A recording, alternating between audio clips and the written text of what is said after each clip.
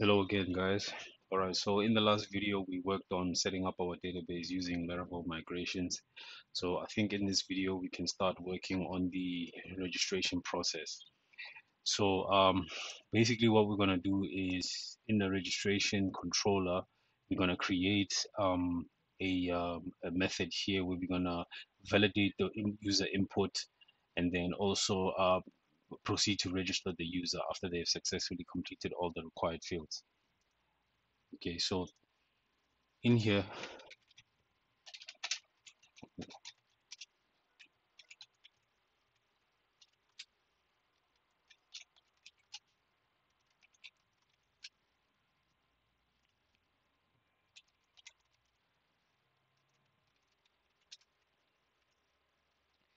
right, so obviously the first thing is, oh yeah, by the way, we need to import, um, we need to inject the request, what you call it, object. Okay, by the way, make sure that it's imported here at the top, which is use illuminate HTTP request. By default, it should be there, but just in case it's not, just type it out as you see it there.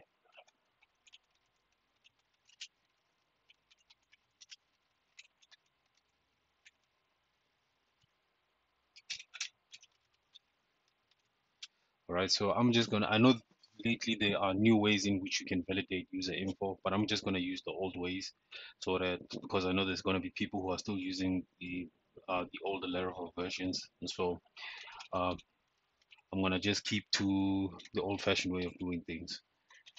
So we're gonna call out this method called validate, right? And then in here, we're gonna pull in the request object, and then we're gonna validate the input fields. All right, so the first one is, if you remember, it's first name, last name, email, and then password, right? So we need first name. Let's just make an array and say required. Um, and then we're gonna say minimum 3. Okay, minimum 3 characters. We're gonna do the same with the last name. So we're gonna copy that and paste it there. All right, then we need the email. So it's gonna be email. It's gonna be required. Um, we're gonna change this. We're gonna flag it so that the user must import a validated email, and then we're going to say unique and then users. So basically by saying unique, it's going to check the users table. So make sure that you type this correctly. Don't it must be exactly as the exact name of the users, the database table you're checking against. All right, so here I'm gonna paste it a few more times. So here it's going to be password, and this one is going to be confirm. Did I name it confirm? Confirm, yes. All right, so required minimum 8 characters for both, right? And then we can make it also alphanumerical. So we just have to type that alphanum. And then for the confirm field, you have to say same as the password field. So basically, this will just tell that this confirm field needs to be the same. The passwords need to match here with the password field. And then let me just check. I think that's all we need here.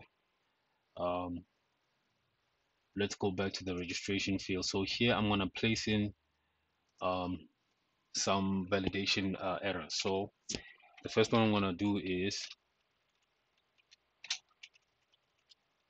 and then say text danger, right? And then here we'll say errors first, and I think we need to put the name there, which is first name, right? I hope that's correct. And then here within the class of the input field, here what I'm going to do is I'm going to put in some curly braces, then I'm going to say errors, and then um, has first name, right? Let me close this. Errors has first name. So basically here I'm going to use a ternary operator to check and see if this object has the first name field, and then if it does, right, if it does, we're going to put in that in is invalid, right? So this is a bootstrap class. So basically if the error is there, it's gonna echo out this bootstrap class, which will give this input field a red border. And then otherwise, if it doesn't, it'll echo nothing, right? And then the last thing we need to do is say value and say hold. And then we're gonna put in again first name. All right. So this is gonna display the error message below the input field. This is gonna give the input field a red border. All right. So now the last thing I need to do is, yeah, I think that's pretty much it in terms of the errors. Now let's just test it out and see how it actually works. Oh, actually, the first thing we need to do here is add a method which is post,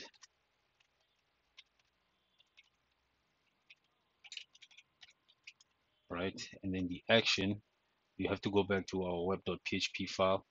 So remember here we're registering the user,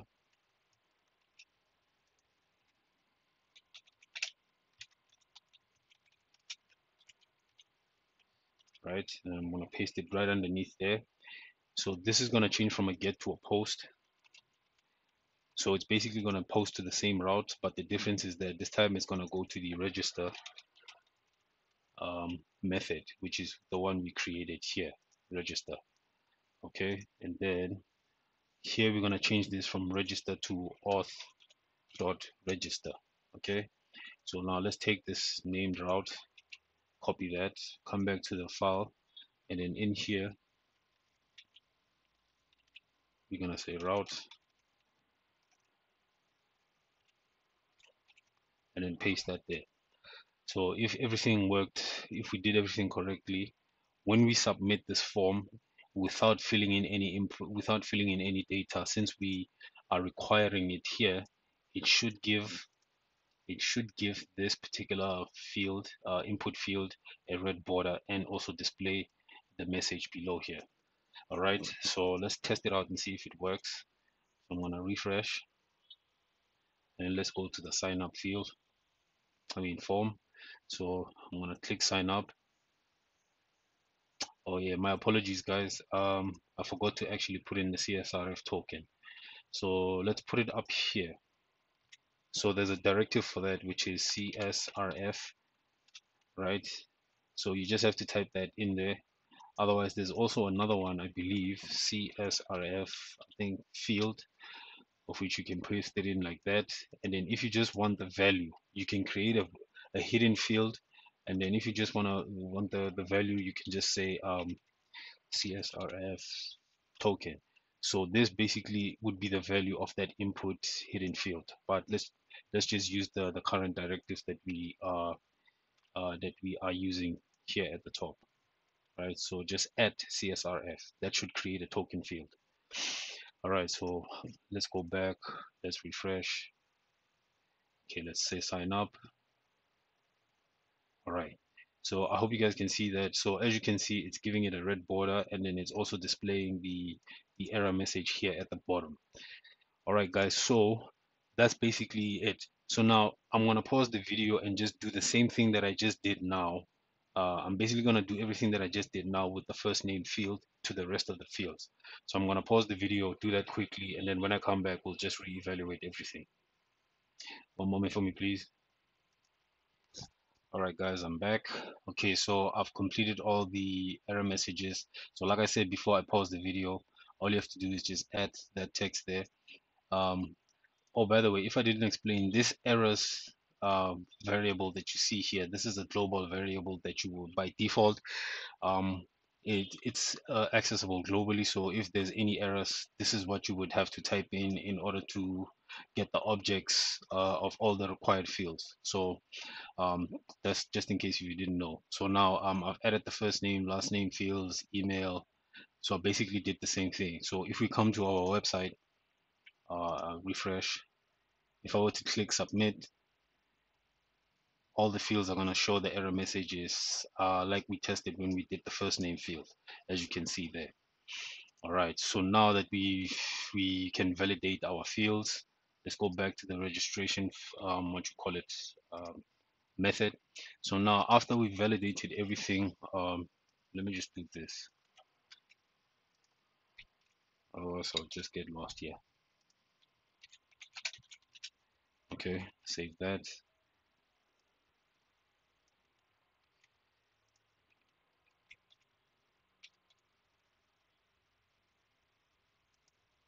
Okay, looks like I made some spelling errors there. Validate,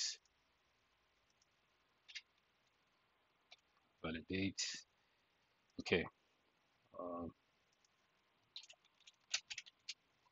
so underneath here we can proceed to register the user.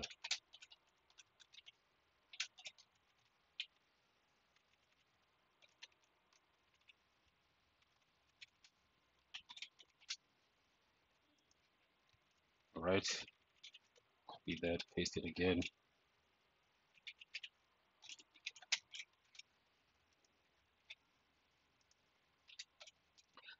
Okay, so here we're gonna get the user model object and then call the create object. I mean method, sorry. Right, and then paste it there. All right, so now we have to make sure. Let me just quickly log into MySQL.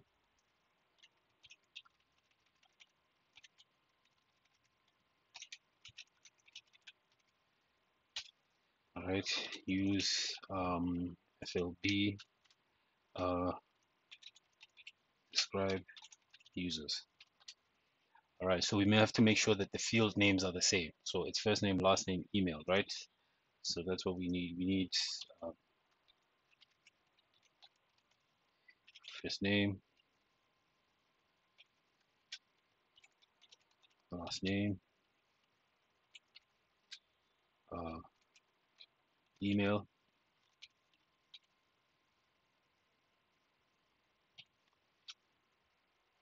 and then what else? Password. All right. So first name field, we're gonna get it from the request object, which is going to be request, and then we'll just use an object for that. We'll say first name.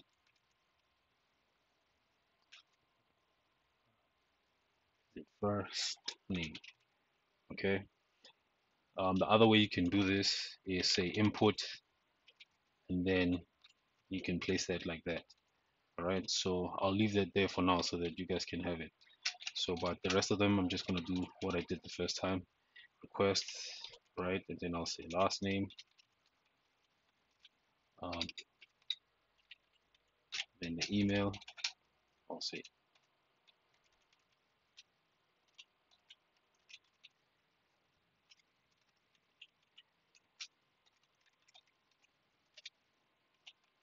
and then that's the password.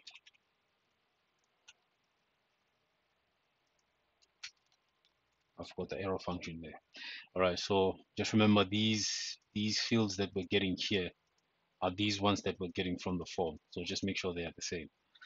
All right, so before we even continue, we need to, I'm gonna copy this. Actually, I don't think we need to. Oh yeah, we do. I'm gonna copy this. So I'm gonna go to the model user. So remember, these are the fillable fields, so we need to change those. Paste it in here. So I'm just gonna remove uh, the request objects. and also remove this. So just make sure that these are the fillable fields that you have. Otherwise, it's going to give you an error. All right, so let's come back to the registration controller. Everything should be fine. All right, so now after we register the user, what we want is that after the user has successfully registered, to automatically be logged in and redirected to the dashboard. Now, I know that normally with the registration processes, you would have to maybe have the user validate their email and something like that, but let's just keep it simple and not complicate things. So for that to work, oh, by the way, I almost forgot. We need to encrypt the password. So there's a helper function by Laravel. All we have to do is say b, I think it's bcrypt, right? And then basically what this is going to do is hash the password for us. Um, just make sure you type that out as well. All right, so here we're going to auto login or authenticate user, right? So here we're going to say auth.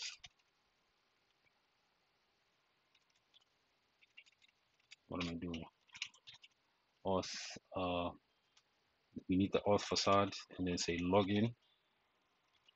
And then for this to work, we need to turn this whole, we need to create an object for that user. So we're going to say user equals to this, right? This will return the last inserted user. And then here, we're going to put that user object in here to auto log in the user. And then after that, we're going to redirect to the dashboard.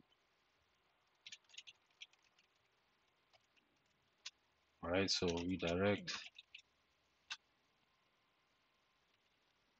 Sorry, I have to say return, redirect. And then we're going to say route. So app.dashboard. So just remember, this is what we named our dashboard. This is the name route. So it's app.dashboard. So make sure you put in whatever you named as your dashboard. Okay, so I think that's pretty much it. Um, let's see. Let's come here and refresh. We currently don't have any users.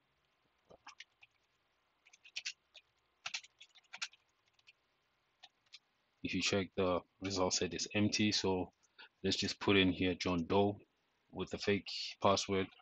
And then the password here is going to be simple. Password 123. Password 23. Let's press enter. Okay, so as you can see, the user should be registered, and then now if you check, there should be a user registered, which is John Doe. So that we can see what's going on there. Let me say space dash backslash g. So that's our user there. All right. So now this user currently is logged in. There's a session already created. So now let's work on a few things. As you can see here, we have the sign in and sign up button. Now we need to change this so that when the user is logged in, he sees a different button. So there's an easy way to do this, right? So if we come back to, if we come back, I'm just gonna close some of these folders. So if we come back to our navigation, right?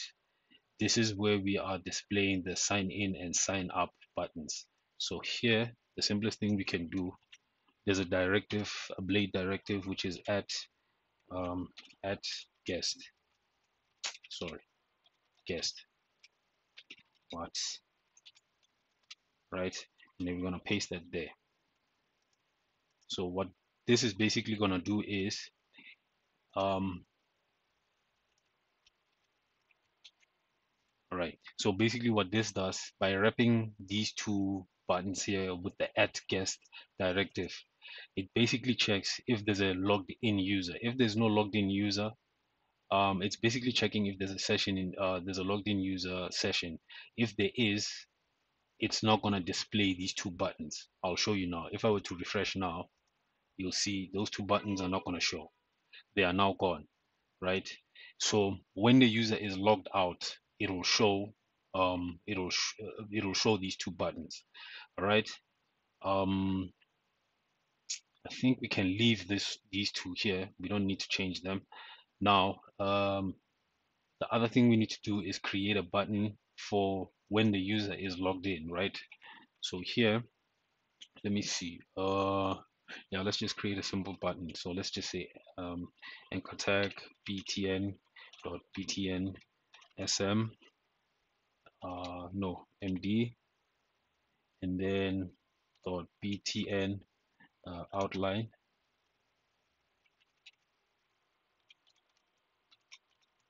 I'll say light, right? And then let me see. I think that's it. And then here we are going to um, add sign out, right? I think we should also give it an icon. Let's say class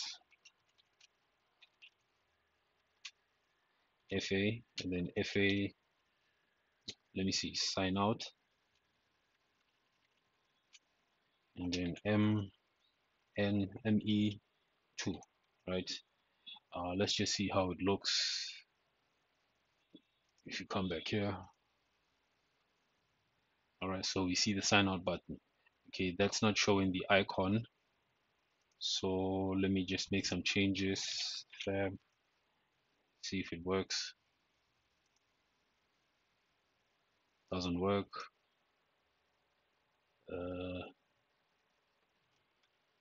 Fast, still doesn't work. So let me add the aria hidden, and let's say true. Let's see, it's not showing. Let me say fab again.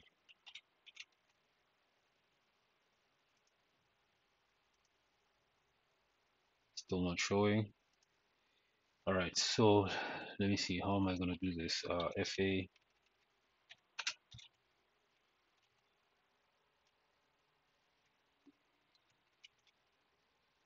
let's just say arrow circle right. Yeah, let's see if that one shows. Okay, so that one shows. We will change this later on, but for now let's just use this. So we've got the sign out button, right? So now here's another thing we need to do. We need to wrap this with another directive, which is the auth directive, right? You paste it there.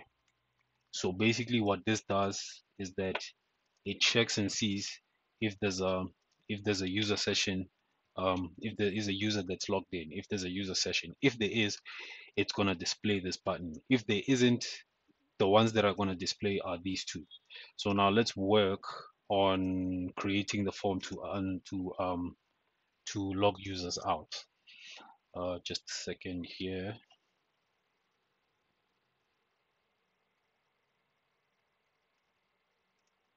Right.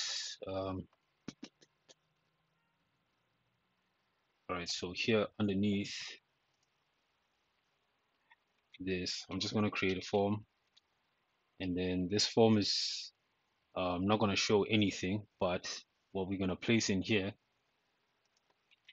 Let me create a comment.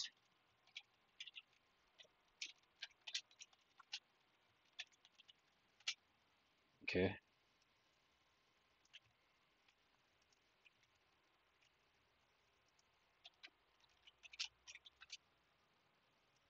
All right. So in here, we're going to add a CSRF token. Okay. So this is going to be a post method. Okay. And then what we need to do is I'm going to give this an ID. Right. What should I call this? Sign out form. All right. Make sure to correct that mistake there. Okay. So now what we need to do is when we click on this button, we need it so that it executes a JavaScript function. All right. So from there, we're going to say let me see. All right, that's fine. So we're gonna say, sorry, we need to come there. So on click is gonna equal to, let's say, event dot prevent default,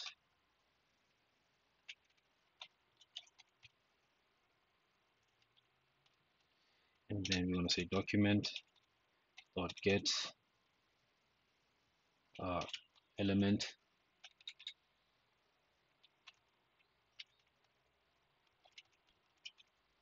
right? And then here we're gonna get the ID we gave the form, which is sign out form, right? Okay, so then we're gonna say dot submit curly braces. And you see that? So let me just put this on a new line so that we can see what's going on.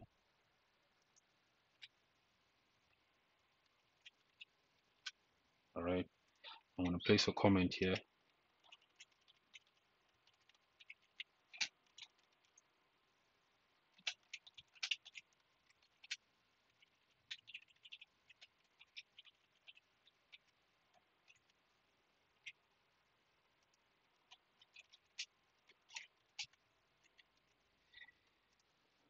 Okay, so that's our sign up form. So let me just verify. So we've got the what you call it, the on click event. So which is the this is gonna call this form here. So now we need to create a logout method within the login controller so that we can log out of the system. So for that, we have to come in here.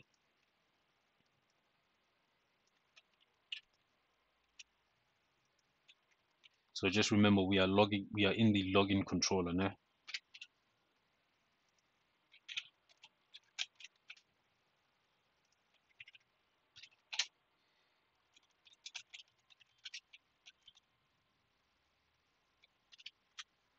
Okay, so it's public function.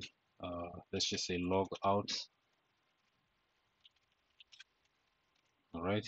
So now for that, we're gonna need the auth facade. Log out. All right. That's basically all we need to do. Actually, there's a couple of more things as well. So request,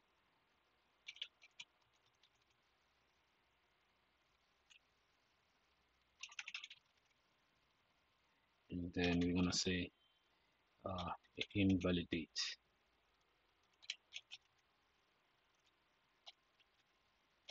And then after that, we're gonna say, oh yeah, I need to pull in the request object, right? And then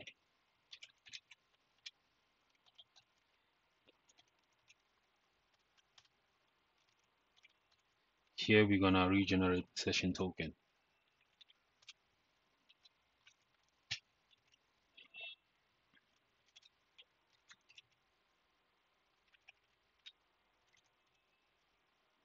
Then after the user has logged out, we're gonna redirect them back to the home page.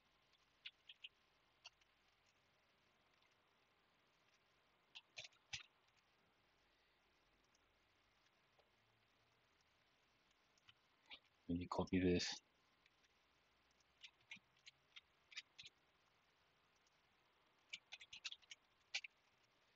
Okay, so now that we've created this, we now need to come to the web file and then the login.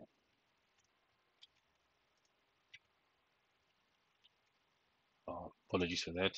All right, so this is going to be a post request, and then it's going to look into the log out method, and then here we'll just say log out. I know we haven't worked yet on the login process yet, but we will get to that I think in the next video. So all right, so this is what we basically need. So now we have to come back to the nav blade, the nav file. This is where we have our sign out form. So here you can then now say routes log out. Okay, let me just double check here. I'm sorry, let's not call that login. Let's say log out. Makes much more sense. Trying to say login doesn't make sense. All right, so that's basically it. And then basically, I think that's all we need. Let me just double check again. CSRF token method is post action log out. Let's see how it's actually displayed. All right, everything seems to be okay so far. All right, now here we don't need to have this.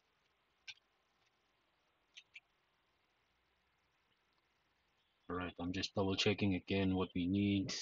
I think that's everything. So hopefully, if I've done everything correctly, when we click on the sign out button, um, it should log us out. And then you'll see once we have logged out, this button is no longer going to show. What's going to show is the two sign in and sign up buttons. So let's see if it works. All right. So as you can see now, the sign in and sign up button are now showing, and then the sign out button doesn't no longer show.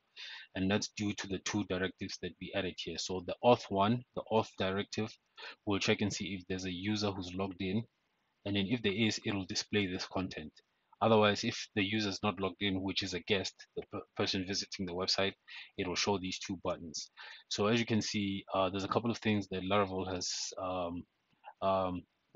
has under what you call it, that has by default, that makes it easy for us to handle such things. So now that we've logged in, let's go back to the dashboard, right? So if you check, sorry, why is it refusing? Dashboard. Okay, so as you can see, we're not supposed to access this page without logging in. So, and then as you can see, because we're not signed in, those two buttons are showing. So now we need to protect this page so that only logged in users can have it. And then that's pretty much simple. All we have to do within our route file is we can come here and then just chain the middleware method, right?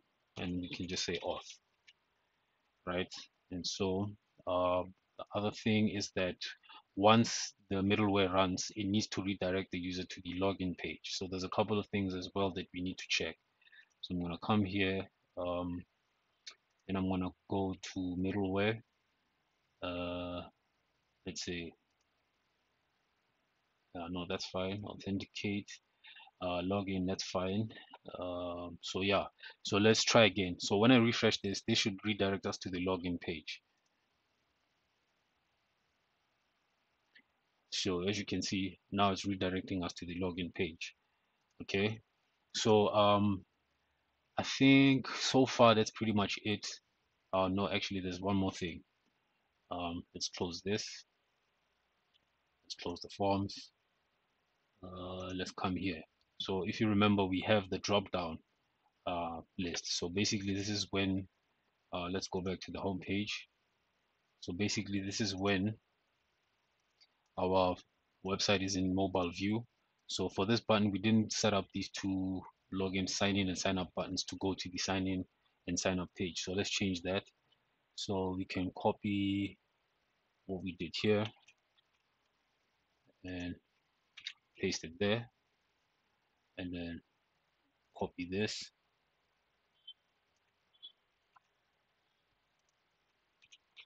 and paste it there.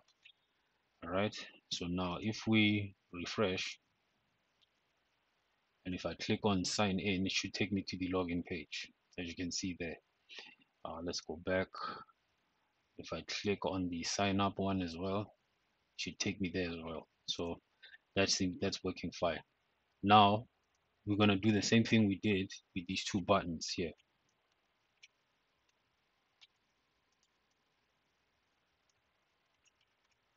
So we're going to say guest and then paste it there. So these two will show once the uh, once the um, once the user is not signed in, it will display. Let's just refresh again. Let's see. All right, they're still showing. And then for the for the authenticated user, we'll say auth. And then basically, I'm just going to copy everything we did in here. I know I'm repeating myself, which is bad practice, but let's just do this for now.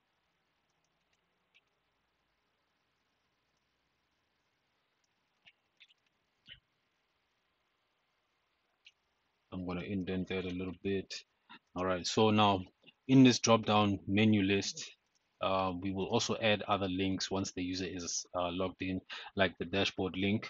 So so for now, this won't show. This won't show until we have a logged in user. So let's just, I think we can end the video here for now. I think we've done everything we needed in terms of registering users and what the user gets to see once they've logged in. And then so yeah, that's pretty much it. So I think we can end the video here. So in the next video, we're gonna start working on the login process. That shouldn't take too long as well. So I hope you guys were able to follow with what I was doing in this video.